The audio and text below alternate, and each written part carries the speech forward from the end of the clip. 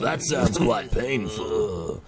Jesus Christ, Doc, it feels like some cunt's taking a shit inside me lungs. That sounds borderline impossible. Yeah, well, I don't know about that, Doc. Alsa's pretty crafty. And I do sleep with my mouth open at night.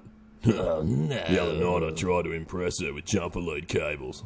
Snapped right on me balls. She laughed. I got so fucking mad I kicked her in the cunt and left her piss and blood on the floor. Well, that'll teach her. Too right. So I take it you're still into the kinky stuff. Yeah, I'm a bit adventurous. Look, I'm all for a little bit of kinky stuff. I once had my ass smacked with a started paddle. That's fucking nothing, mate. I once turned me gooch into a pincushion. Yeah, and that's what's beginning to worry me, Alf. I'm concerned you're gonna take things too far and hurt yourself. Hey?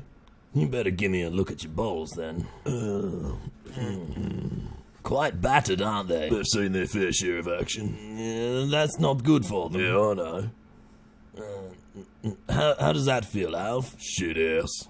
Yes, well, I recommend you stop putting... I stopped burning them after the second skin graft. Yes, well, that's a bloody good step in the right direction, but I've been thinking, Alf, have you ever considered inflicting pain upon someone else rather than yourself to reach satisfaction? Yeah, this little 5-year-old slut named Sally. And what exactly is it you would like to do to this little slut named Sally? Wouldn't you like to know, Doc? Wouldn't want to get caught, though. Maybe I should build myself a dungeon. I think that's a splendid idea. I know a good architect as well. His name's Martin Kelly, good friend of mine. He'll draw you what you want.